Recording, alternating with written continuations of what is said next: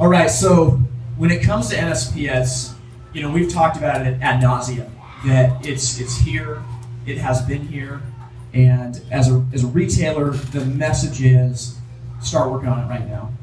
You know, if we get sell-through, great, don't count on it, start working on it right now. We got to be proactive in a way that we probably haven't been before. So I want to talk from the retailer's perspective and just kind of throw out a few ideas that we've been thinking about. We can also jump into questions too. To piggyback onto what John just said about the manuals of stoves are now federally regulated, that they are a part of the appliance. And because they're federally regulated, they must be readily accessible, not by you, but by the consumer. So the person I always go back to on this is Chris Neufeld, and he's an absolute guru on this rule. And you know, our rule at our stores is within arm's reach, is that don't put them all in a rack, because what could happen is you could argue that the consumer doesn't know which manual goes to which stove, and so they weren't able to find it out. And maybe you can explain that away to the EPA, but you know, my advice would be don't take that risk. Have it within arm's reach. If it's a static stove, you know, put it inside the ash drawer inside the stove. If it's a burn model, maybe put it in your grocery rack right next to it. But that's just something really practical that we should be doing. So manuals is a big one. Another thing is just to realize, like John talked about, is that EPA really is going out and checking, and EPA can actually deputize people. So it doesn't have to be necessarily someone that works for the EPA. It can be someone at the state level that they've deputized to do this. I've got a friend in Spokane, Washington, named Grant Falco, and he's been visited 2 different times by the EPA. And honestly, I mean, they weren't mean or jerks or anything. When they came to him, they were asking questions and wanting information, and so for him it was a really good dialogue. And his advice as I've talked to him is like, you know, don't throw them out of your showroom. Invite them in. Talk about the regulation. Hey, here's what we're trying to do to be proactive on it. How does that seem to you? What are you finding out there? What should we be aware of? That, you know, that they're people just like everybody else is. If you treat them with respect, you're probably going to get shown more respect back than if you're a jerk to them and you tell them to get out. We heard about one retailer that when the EPA came in, they threw them out of the store. Don't do that. So question here, did anybody see the Facebook Live event that we did talking about NSPS? Couple people, okay. Well, if you go to HPBA's Facebook page, you can see it. So it was me, Grant Falco, Chris Neufeld from Blaze King, and then Rachel Feinstein from HPBA. So we did this Facebook Live event that was centered around this idea of 5 things you need to survive NSPS. And basically, we went live, and we took an hour and just answered questions. It was amazing. We had like 50 to 60 dealers from all over the country that were watching, tuning in, and I think since then it's got like over 2,000 views, which is pretty crazy for our industry. But that's a good resource if you want to just get questions from dealers trying to figure out what we do. What I wanted to hit really quick is 5 things that we've put together to be thinking about if you're a retailer. So, you know, I'm really big on ebooks and articles. This is one that we put out a little while ago called 5 Things You Need to Survive NSPS. And if you're a retailer, you know, number one, what you got to be thinking about is to believe the facts and not the hype. So no matter what your sales rep says or your manufacturer says about sell-through and promises, the facts are that May 15, 2020, it's got to be out. That is the fact. And if there's a change to that, HPBA will let you know. Your sales rep will not let you know. It will be HPBA that lets you know first. So you got to believe the facts and not the hype, number one. I think that there's been a lot of false information that's gotten around out there. I hope not with the intentions of being deceitful, but just with kind of some false hope. And there's a lot of companies that are, you know, spreading information about, well, hey, things are going to be just fine. You just place that early buy like normal, like we're going to get it figured out. And you got to believe the facts. The fact of the matter is that May 15, 2020 is the deadline, period. No ifs, ands, or buts. And so you got to just know that, number one. Number two is to start preparing your inventory now. So obviously, as a retailer, I know a lot of you have been really proactive on this, but I mean, you're going to have to look at your inventory in a way that you never have before. And you're going to need to take a look at how many stoves do I have in my barn? What do we have committed on early buys if your company does those? How many stoves did we sell last year and in what months? And start planning out discount structures now. I mean, it's better to give away a little bit now than to be stuck at the end with a whole bunch of stoves. I had I've been having dealers write me from all over the country about, you know, they got tons of inventory, what do they do? And I think that you got to just take a hard look at, well, how many freestanders do we have? How many are in cast iron? How many are in steel? How many are in soapstone? You just got to methodically go through it. Hey, this week, the stove of the week is our, you know, freestanding steel stove. It's got this discount. Next week, it's the cast iron stove. It's got this. You just got to be really, really methodical with it. There's a lot of companies that are in a good space. But there's a lot of companies that aren't. And so you got to prepare that inventory now and go to work on it in a way that you probably have never had to before. One thing that Chris Neufeld talked about in the Facebook Live that was a great idea, it comes from a dealer in California that marked all the stoves on their floor and in their warehouse with either a red dot or a green dot or a blue dot. And one of them meant, this is 2020 ready, we don't have to rush it, and the other one said, get it out right now. So that way, when the salespeople are on the floor, they can quickly assess, hey, which one should I be selling to people? So prepare your inventory now, and just be careful too as you're taking shipments from manufacturers. There's been dealers who have ordered a series of stoves that the stove has been tested to comply with 2020, but because the distributor still has remaining stock of the non-2020 stuff, that's what they get sent. So just be really, really careful with that, of making sure that in your POs, if you want something that's 2020, you're specifying that. But like John said too, you know, work with your distributors and manufacturers. So step one is getting your own house in order. But then once you've done that, open up the lines of communication with your distributors and manufacturers and say, hey, you know, I'm in a good spot. Can we work together to mitigate this risk, but help us start moving through this product? Because the next thing on our 5 things list is that you're going to have to be aware of the discounts that are coming. That just because you sold X amount of wood stoves last year, whether it's 25, 50, 100, 200, you're not going to sell the same this year. And the reason is because everybody's going to start to get into a full-blown discounting war. And unless we are proactive and can help out distributors and manufacturers, this is me speaking, not HPBA, but they will become your competition. They will be, because if you're a distributor that's sitting on, pick your number, 400, 500 step-on stoves, and you're getting close to the deadline and your dealers won't take them, what do you think is going to happen? I mean, you're going to start seeing online, eBay, Craigslist, ridiculous discounts. So, and it's the same thing that we'd all do for our businesses. You got to take care of your business. So right now, we're sitting here, 10 months out. It's the time to take care of your own house and start opening up the conversations with your distributors and manufacturers. How can we approach this together in a way that we share the risk? And that's just a big thing that you got to take advantage of. Any questions about preparing your inventory? Okay. So next on our list is just be aware of shortcuts being taken. So my friend Grant Falco has mentioned this, that cleaner burning does not mean better performing. Cleaner burning does not mean better performing. Just because a stove is clean doesn't mean it's going to draft well in the real world. It doesn't mean that it's going to put out heat the way that you're used to. And we have a lot of companies that are having to rush their testing methods to meet a standard as opposed to for optimum performance. And so just be very aware of that start getting stuff on your floor and burning it and testing it, because your consumers at the end of the day, they're not going to hold the manufacturer accountable, they're going to hold you accountable if that thing's not drafting in their house. And so you just want to be really aware of that cleaner burning does not mean better performing. And then the last thing is just to stay in the loop with HPBA. It's kind of funny. So did any of you guys see this when it came out from HPBA a little while ago? So HPBA sent this out to a bunch of dealers maybe 4 or 5 months ago. And we had dealers writing HPBA saying, well, where have you been? How did this even happen? And John's laughing because it's like, well, they've been working on this for 10 years. And I mean, I've personally been to Washington, D.C., shaking hands with senators talking about this issue. And we didn't get sell-through the way that we wanted to, but it's not for lack of effort. So you got to stay in the loop with what HPBA is doing. As we look at 2020, I think that the big thing is just being ready for it. Keep those lines of communication open and make sure that you're managing your business tighter in a way that we haven't before. Because, regulation's here, and at the end of the day, like, we all want clean air. We all want fair regulation, but we can't.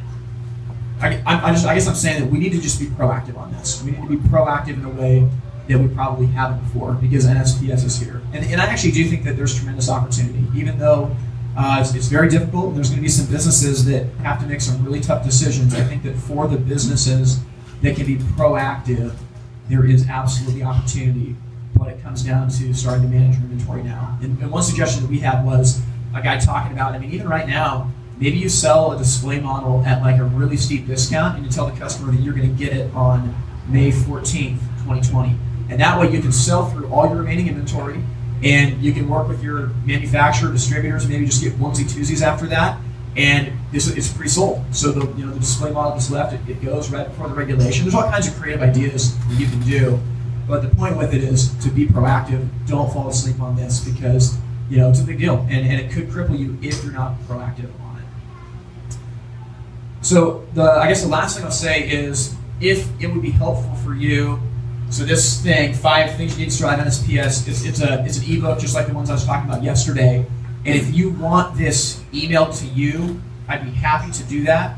And I got just a generic email sign up form right here. But if this would be helpful for you to get some detail on these 5 different things of how to prepare for the discounts that are coming, how to make sure that you're proactive with your inventory, if that stuff would help you, you guys are welcome to pass this around if you want. Any questions from the retailer's perspective? Nothing. All right. Yeah. I used to have a retail store, and I thought about doing it again, but yeah. Yeah, and honestly, this is something too to think about is depending on your market, whether you're in a rural area or somewhere where there's a lot of solid fuel being burned, if that's a big staple of your business, I would just go into this season with the realization that your money's probably not going to quite be the same as past years in this category. So if you can diversify your portfolio, whether it's with your gas products or grills or whatever it is, just be aware of that I truly believe that we're going to see discount wars and online shopping in a way that we haven't. And hopefully it rolls over. And I mean, honestly, hopefully people are really proactive on this and it's not as big of a deal as we think it is. But you just got to be aware of that. So if wood's a big portion of your business, start preparing now because this year is going to be different than past years because everyone's going to be rushing to that deadline. Because once May 15 hits, I mean, you can't even give the stoves away. They're literally going to be your boat anchor. You can't give them away. They got to be just thrown away and gone. I guess so. One last thing too that John talked about how. Yeah. And I know what the answer is. So if somebody purchases a stove before May 15th, like it's going to new construction, the house isn't finished yet, it sits in your warehouse waiting for that. I know you can put a tag on it that says it's sold. You need to have a copy of the invoice, the serial number, and everything on it to prove that. Because it goes back to you saying, well, I didn't. I don't think that would hurt. I think the more information you put on that box, but yeah, it's easy to imagine there will be stoves that get sold and then don't get installed. So her question for people that didn't hear it is, what happens if you sell a stove for a new construction project before the deadline, but the installation of it's not going to be until after? And I would plead the fifth on that. I can even email Chris Neufeld and ask what he thinks because he knows the rule better than I do. That being said, if you can prove that it was sold, there's an exchange of goods, you've got the serial number, the invoicing, I would imagine that counts as a sale. But I'll defer to Chris on that. I can get you an answer. a lot of times it won't be invoiced until after. Yeah, and honestly, maybe that's where you invoice the labor separately. Yeah. Yeah, you have to have a paid in full sales ticket, maybe invoice the labor and the chimney separately afterwards. Yeah, I want to defer to Chris on that. I don't know if a down payment counts as a sale. I can get you an answer and talk to Erica though. My suggestion would be just to have them take it and store it, the contractor to take it and store it wherever they're going to store it at. I know it's not always the way to go, but when it comes to getting that kind of a deal on a stove that you're trying to move. Yeah, that's a good point. One thing I wanted to address too before I get done is what do we tell consumers? So, this is my 2 cents, and you can take it with a grain of salt. But my 2 cents is that don't advertise the 2020 stuff. Honestly, I'm telling my teams, don't even mess with it because, when you think about the difference in efficiency between a step 1 and a step 2 stove, it is literally nothing. It is so minute. There's no tangible difference that's going to affect the consumer. So my advice, this is Tim Reed speaking, but my advice would be get your back end ready. If a consumer asks you about it and says, hey, I saw online that there's some changes in 2020, I would explain it something along the lines of there's been a lot of innovation in wood stoves over the last 30 years.